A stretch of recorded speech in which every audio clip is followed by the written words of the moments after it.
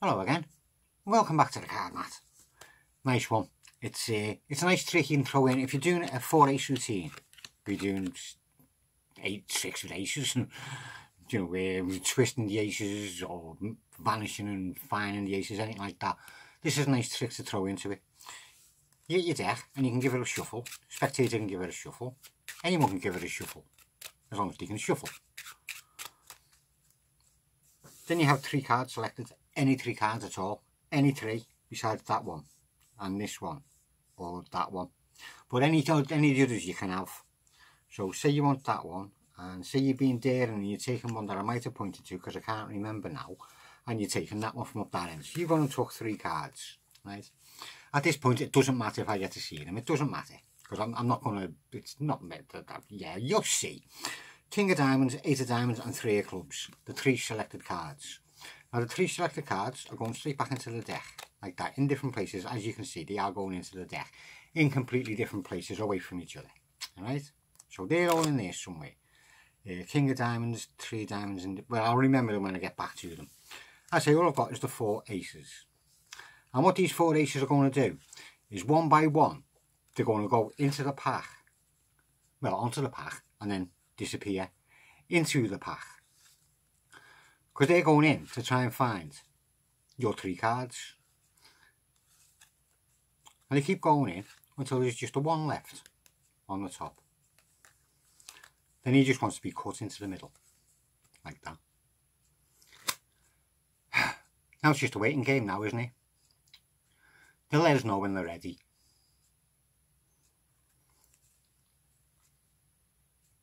No, still can't hear nothing. Get on with it, you divvy. Okay, they're ready now. Okay. So, if we go to the pack now, oh, look at that, straight away. There we go, 4 aces in the middle. Can we see that? Can we see that? Is that shown on camera? Are we getting this on film? They've actually caught a card each. And if I just leave them cards there and get the aces down here, you get your medals in a bit if you get them right. Right, we had the King of Diamonds, I remember that because I did say that, and we had an 8 of Diamonds and a 3 of Clubs, yeah. They were the 3 cards, I remember them now. They were the cards. And so you can throw that in the middle of one of your little ace routines.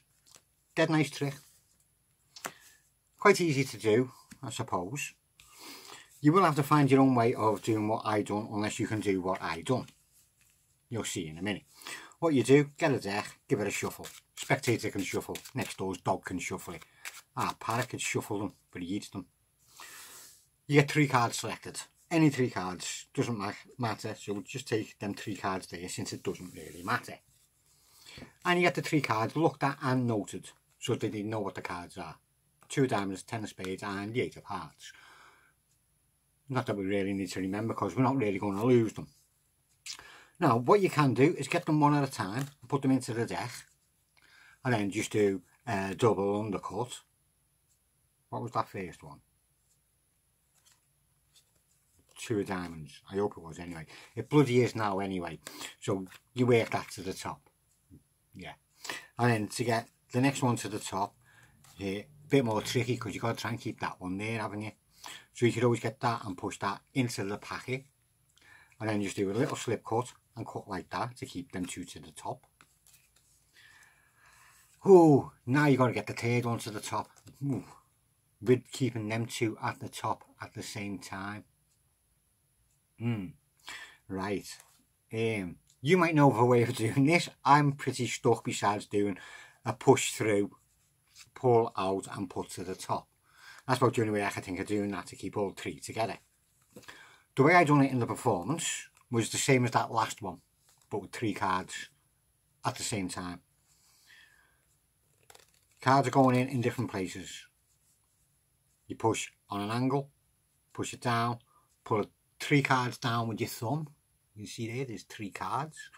And then you do the same thing, you kick all 3 out, and then you bend them and bring them all to the top in one go. As I did, because I'm clever. Well, I like to think I am. And you get all 3 cards to the top anyway. Whatever happens, you get their 3 cards to the top of the deck. Yeah. Then you pick up the 4 aces and throw them onto the top of the packet, and then you spread them out. But spread the 3 cards. and catch a break. Then pick everything up from the break, slide off the first ace, put the packet down. Then you slide off 3 aces and 2 cards. Don't slide the 3rd card. However many aces you've got, you take 1 card less facing down, right? So you've got 3 aces, you're taking 2 cards, catch your break. Peel off the top ace, put the cards on. One of them. And then you're doing that. Then you're closing up, getting a break underneath that card, putting it on the top, and then you're only spreading the ace, because you can't spread that one. Obviously. You can put it on the top. If you want to, you can go into doing like a classic pass to get all of them into the middle. You could do the Herman pass to get them into the middle. You could do the little turnover pass that I like doing, like that, to get them into the middle. Or you could just, as I did, cut them into the middle. Anyways, fine. Little bit of give them time, they'll find the crime.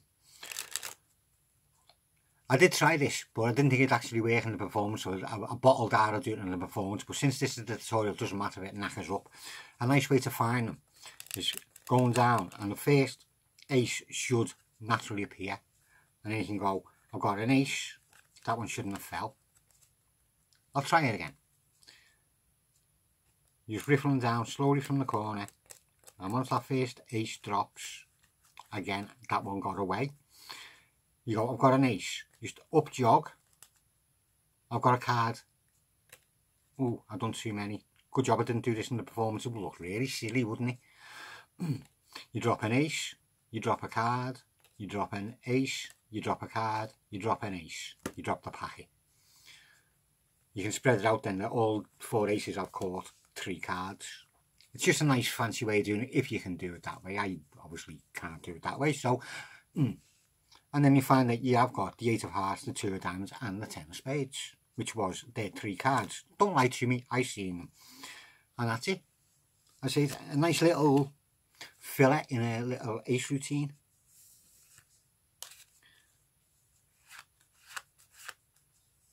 Yeah, I can see that. Yeah, nice little filler in a little ace routine. Give it a bit of practice and have some fun with it.